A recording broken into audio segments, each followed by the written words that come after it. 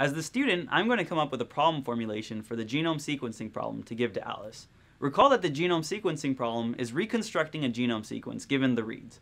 My problem formulation would be in the form of a well-defined input and output. And as a teacher, I will guide him to reach a formulation that is understandable for Alice, and also I will make sure that he receives the output that he's actually interested in. So for my first attempt, what if I say that the input is fragments of a genome, and then the output is genome? Is the genome given? If not, you should mention that. So what about if the input was fragments of some unknown genome, and the output was the genome? It's good to avoid the biological term. So what about if the input was strings of an unknown, substrings of an unknown string S, and the output was that string S?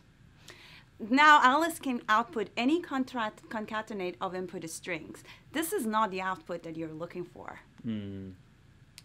So now what if the input was a set of strings and the output was a merged strings that form a genome? Do you want to impose any constraints on the output? Because right now Alice can output nearly any string as an answer to your problem formulation. Okay, so what about if the input was a set of reads and the output was to construct an overlap graph with vertices as reads and directed edges representing overlapping reads? Then we could find a Hamiltonian path in this graph, and that path would show us the genome. Problem formulation is not supposed to include the algorithm. Do not provide an algorithm in your problem formulation. So what about if the input, the first line, is some integer n, and then the remaining n lines are sequences, strings, in the ACGT alphabet that are my reads, and then the output is a string representing the genome? Problem formulation should be independent of implementation. So you should not get into the details of the format of the data representation. So what about then if I rephrase it and said that the input is just some set of n strings, and the output is a string representing the genome?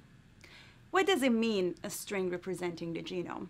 Since Alice does not know what you mean by the phrase "a string representing the genome," she can simply output a concatenate of the input strings to you. So what if now the input was a set of reads, where a read is defined as a string formed from the letters A, C, G, T, and then the output is a set of contigs, where a contig is a set of overlapping reads that together represent a contiguous region of DNA?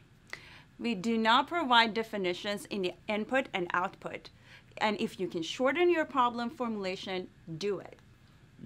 Okay, so what if instead I define it before I give you the problem formulation? So my definition, I'll say beforehand, given a set of strings, a contig is a set of overlapping input strings. And then my problem formulation would be input is a set of strings, and then output is a set of contigs. Alice can output any set of a string as a contig set, given this formulation.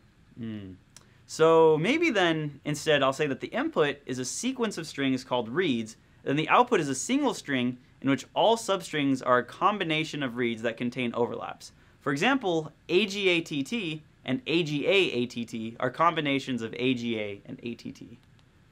Nima, no definitions and examples in the input and output. Now, also given this formulation, Alice can output nearly any string as an answer to your formulation.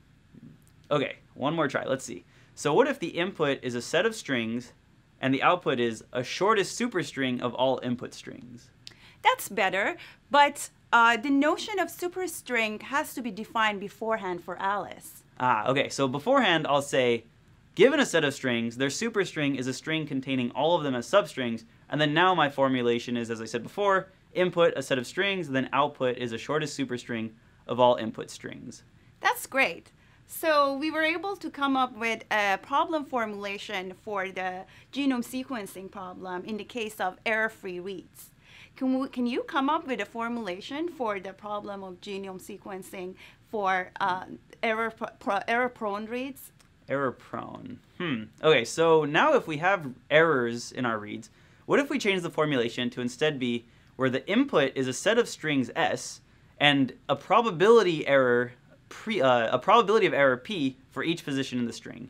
And then we could say that the output is the most probable superstring of minimal length that maximizes the overlap between the suffix and prefix of substrings. Whoa, Alice is lost. what is the probabilistic model to compute the probabilities and find out what is the most probable superstring.